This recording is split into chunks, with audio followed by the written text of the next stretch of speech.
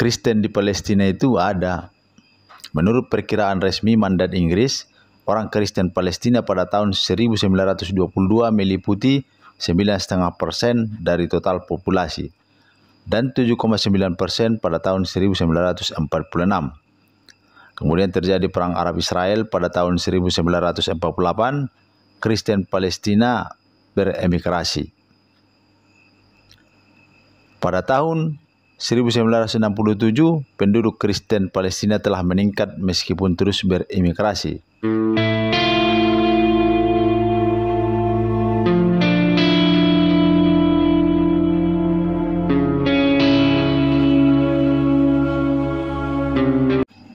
Pada tahun 2013, Kristen Palestina berjumlah kurang dari 4% dari seluruh orang-orang Arab yang hidup dalam batas-batas mandat lama Palestina.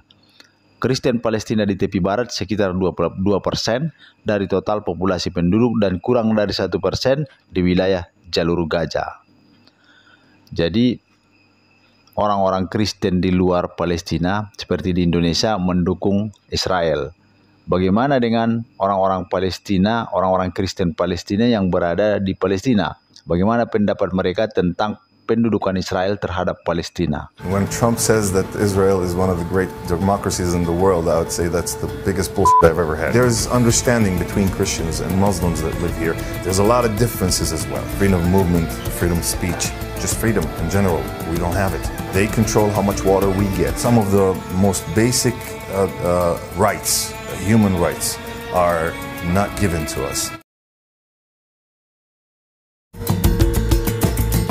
I always try to tell my child that we don't hate Israelis, but we hate what they are doing to us. My name is Marwan Harb. I'm a Christian living in Palestine, Bethlehem. When I hear that Christians in the West are helping Israel, thinking that they are helping Christians in Palestine, I think they're mistaken. Israel is who to blame. They took everything, man. They took all your life since you were a child. What happens to anyone who speak against the Israeli government here?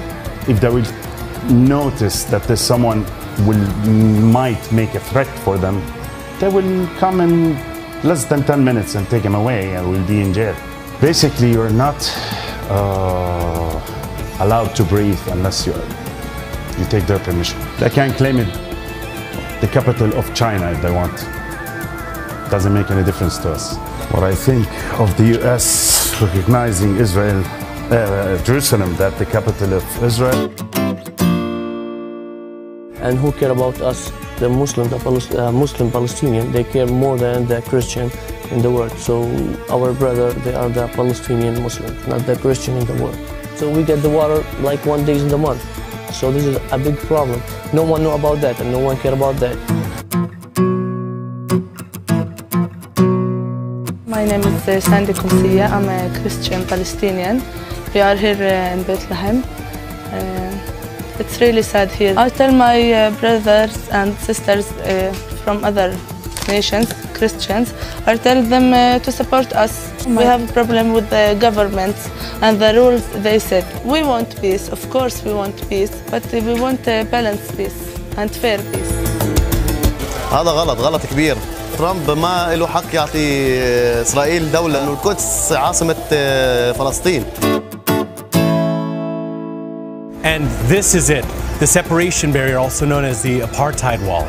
It separates Bethlehem and the occupied West Bank from Jerusalem, meaning that for Christians to visit their holy sites, they need to go through an Israeli checkpoint and get Israel's permission.